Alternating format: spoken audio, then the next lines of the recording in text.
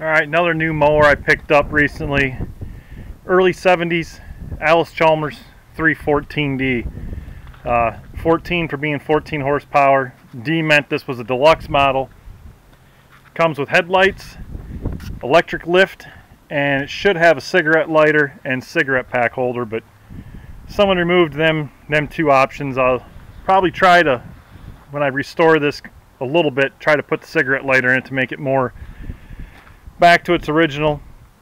I've always liked this series of Allis Chalmers mowers, the 71s, 2s, and 3s, only because they were unique to Allis Chalmers. They didn't look anything like their Simplicity counterparts in them 3 years, and there's a story behind that. I'm not going to get into the full history lesson on it, but I always wanted an Allis Chalmers mower, so I knew that this series was what it was going to be.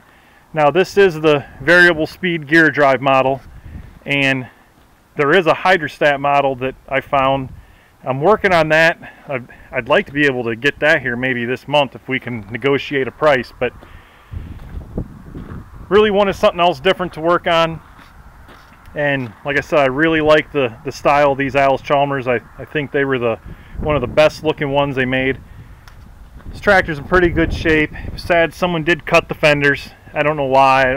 It came with tire chains on it, so I don't know if the tire chains were rubbing the original fenders and they cut them.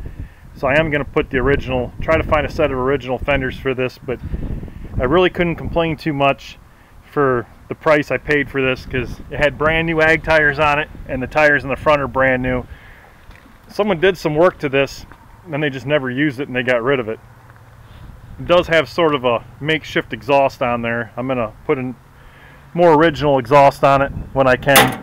The electric PTO was removed from this mower, so I want to get the switches on the dash at least put in. If I can find a clutch, it's fine. Not a big deal because I'm not planning on cutting grass with this.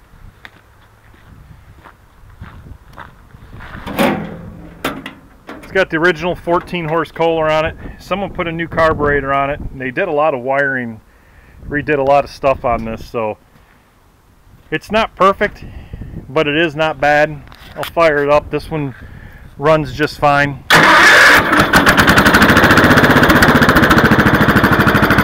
Like I said, it is a little loud with that homemade exhaust on there, but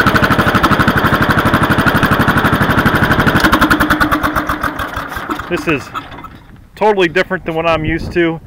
I grew up running Simplicities. We had B series and all different other kinds of models. We never had any Allis Chalmers like this, but I will say the gear drives on these are far different than what I'm used to on a Cub Cadet. Bevel gearbox, there's a little slop in it. It's not bad.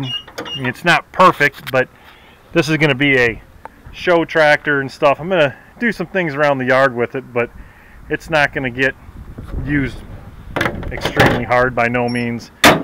And axle seals are leaking just a little bit, but I can't complain too much, so I figured I'd go ahead and throw this new addition on here. And like I said, hopefully I can get that hydrostat model to have one of each, and I don't know if I'll get to it this year, but next year I'm going to try to do a few things with these, maybe some chores around the yard and post them.